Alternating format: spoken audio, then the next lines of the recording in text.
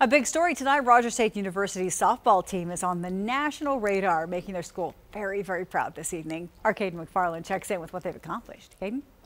Karen, when star pitcher Andrea Morales announced she would return for a fifth season, Hillcats head coach Andrea Vaughn told her team, "We have all the pieces we need to go win a national title." And today, they proved their coach correct. NCAA Division II National Championship Series, best of three. Rogers State beat Cal State Dominguez Hills in yesterday's Game 1. Game 2 this afternoon in Denver. Hillcats scored 2 runs in the 4th, 2 more in the 5th, and then 2 more just for good measure in the 6th. The star of this team, Morales, dominant in the circle again. Complete game victory, just 1 run allowed.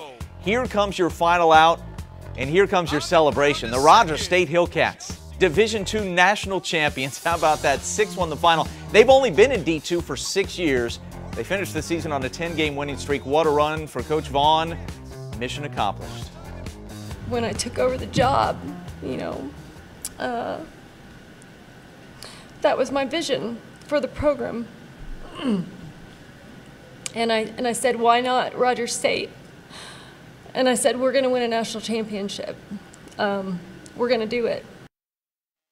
Did it from the ground up. Watch party today on campus. They were excited. This the reaction from about 75 alums and students in attendance. Big day on the Hill.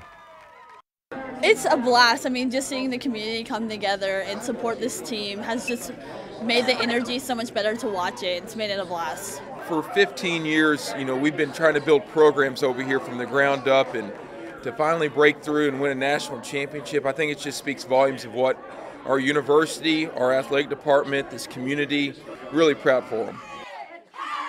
Special group, more from the players who made Rogers State a national champion coming up later in sports. Karen, back to you. Congratulations. Thanks, Caden.